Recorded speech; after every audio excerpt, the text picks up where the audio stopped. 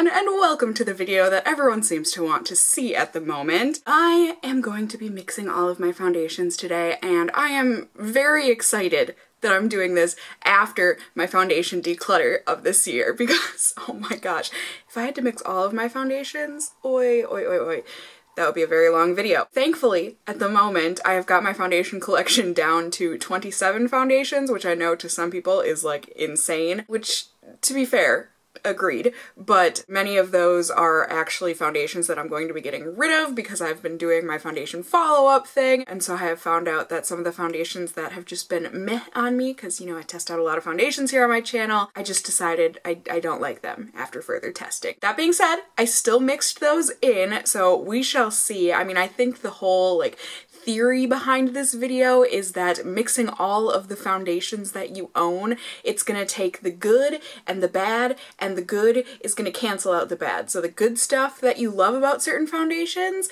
that's what's gonna come through, hopefully. That's the wish and the hope and the dream here. Because I feel like, at least for me, I have not found like my perfect foundation. I have found holy grail foundations for sure, but they definitely aren't perfect. You know, things like my Revlon Color Stay or the No. 7 Beautifully Matte Foundation, the BH Cosmetics foundation, that sort of stuff, they're really, really good, but they're not perfect. So hopefully the good in those foundations will like amplify the good in the not so great foundations that I have, you know, like it'll just, all the good will cancel out the bad.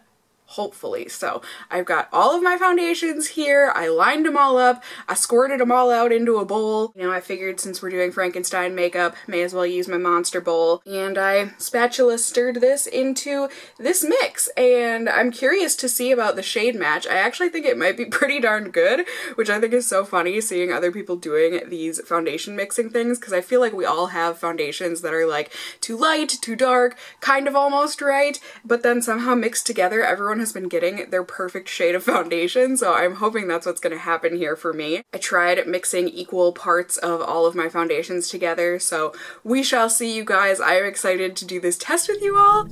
Zoom you in a little bit here. Gonna go ahead and put on my trusty primer because we want to give this Frankendation the best shot possible on my face, right? Just in case this ends up being the best thing ever and you're gonna want to go out and buy every single one of these foundations to mix together yourself.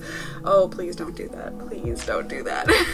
Even if this ends up being great on my face, I don't think it could be worth that much money. Or else, hey, maybe I just have a formula that I need to create and make my own foundation, huh? It's never gonna happen. I'm just gonna stir this up once again for good measure, since I did mix together powder foundation and liquid foundation and cream foundation. So, so nervous. I test out so many foundations. I shouldn't think of this any differently. Okay, I'll get the hair out of my face. I'm just gonna put this on with the spatula because why not, right? Why not?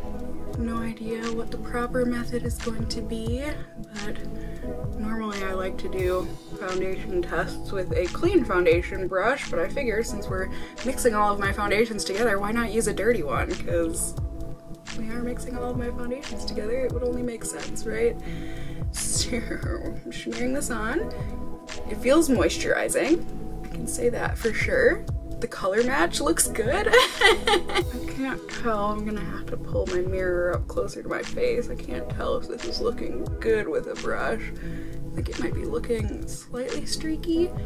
We can blend that out with a sponge. Yeah, no, that's looking ultra streaky. So let's go ahead and blend this out.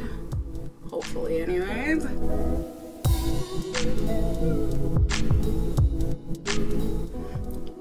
Honestly, that's not half bad. So let's see. Go in for another dip. Do this side of my face here. It feels so moisturizing. Definitely goes on so much better with a sponge.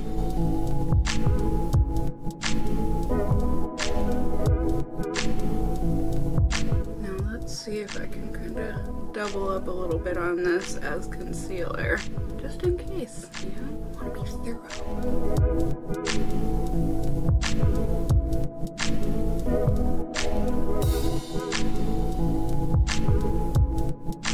And there we go, I definitely think that that helped to further conceal under my eyes. Like I said, you guys, I am not hating the way that this looks on my face. I actually think it looks quite nice. I don't think it settled strangely into my pores or anything. I think the color match looks really good. It looks like a good mix between like a dewy and a satin and a matte. Like all of the foundations I put together, it makes sense. I am going to go ahead and put on the rest of my makeup, and then I will be back in just a second here on YouTube land to check in with you all. So I'll see you in just a second here. Ready? Ding! All right, so here we go. Here is everything. Sorry, I think the snow outside is making the light bounce a little creepily off of my face, but here's my face. I'm very excited, you guys. I think the foundation is looking really, really good. Like I said earlier, it seems to be that perfect mix of dewy satin matte that I really like. I think it looks very even. It looks good in my pores. It does look ever so slightly cakier on my chin for whatever reason, so we'll see if that ends up being a problem or anything throughout the day. I have got my flash photography test here for you guys. I think this foundation looks fantastic in the flash photo. It just looks smooth and flawless and lovely. Very healthy and very natural looking, if I do say so myself. So, like I said, I'm very excited about this Frankendation here that we have concocted together. I'm excited to bring you guys along with me for my day as per usual. We can see how this foundation ends up wearing on my face with my very oily skin. Who knows? Like I said, maybe I have found my perfect foundation finally. It only took how many hundreds of foundations before I figured out I needed to mix them all together, you know. Sometimes we're slow to come to these conclusions, but hey, maybe this will end up being a disaster and I won't feel quite as bad, but we shall see. I'll be checking in with you all periodically throughout the day as per usual, and then I will just be seeing you all for my final check-in at the very end of the night, so I will see you all then. Bye!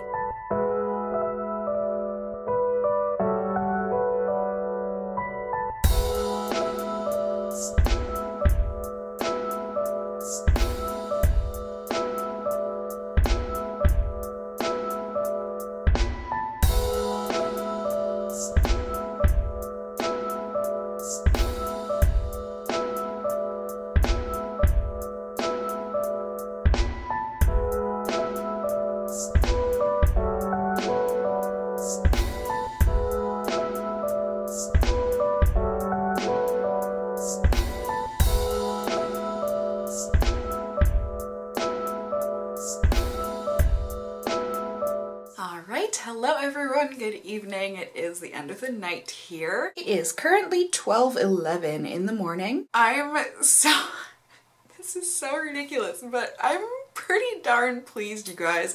I don't know if you noticed, but I haven't had to check in since later this afternoon because I feel great. My foundation feels great. It feels like I'm wearing foundation, so it's not like the lightest weight thing ever, but I haven't felt very oily, slightly oily, but not oily enough where I feel like I need a blotting sheet. I was a little sweaty at one point here when I was bringing all my groceries back to my apartment. And yeah, this was fun. This was a good experiment. I'll show you closer up. So as you can see, like I said, I think things look really good. I think my foundation looks, like I've been saying, that perfect satiny / matte kind of a texture or finish, I guess. The cakiness seems to have gone away on my chin from earlier today. I think the only place where it looks a little iffy is in my nose pores on the sides of my nose, but even there it doesn't look too terrible. You know, if I ended up touching my face throughout the day,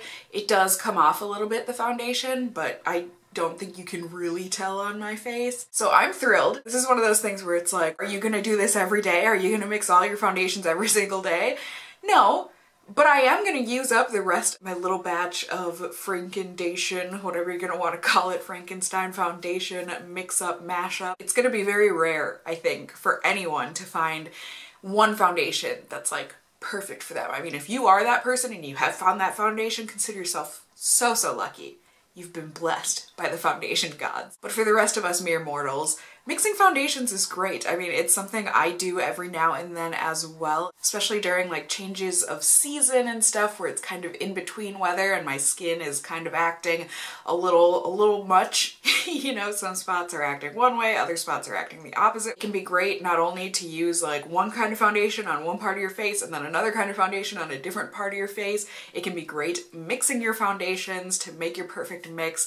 I personally do that quite a bit where I mix a couple of foundations together, and it's a great way to get your money's worth out of stuff. It makes it so that you can wear that ultra matte, hyper matte foundation all year round instead of just during the summer. You know, then in the winter when you need something a little more hydrating, you can add in one or two kind of more hydrating foundations or BB creams, whatever, into that matte foundation, and then you can make something right in between and it'll work great for your skin. If anything, I think this is a testament to all of that, and it's just a reminder to have fun with your makeup and just your life in general, you know? These products that we buy and put on our bodies, they don't have to be kept the way that they were manufactured. You can make them however you want. You can use them to suit your tastes and however you are feeling that day, that week, that whatever. Makeup is an art. We should have fun with it, at least I think so. Let me know in the comments below if there are any other kind of experiments or kind of trendy videos that you would want to see me do or recreate. I think the person that originally started this is Safia. I hope I'm pronouncing that correctly. Safia Nygaard. She is wonderful. I mean, I'm sure you all know who she is. She is super duper duper duper popular here on YouTube. Started out on BuzzFeed, I do believe. She's just really charismatic and a wonderful seeming girl, I think.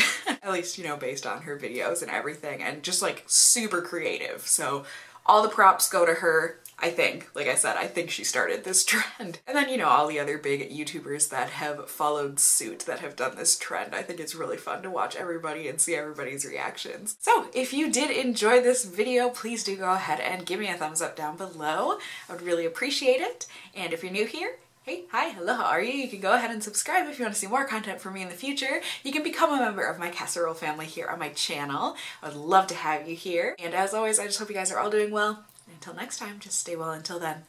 Bye!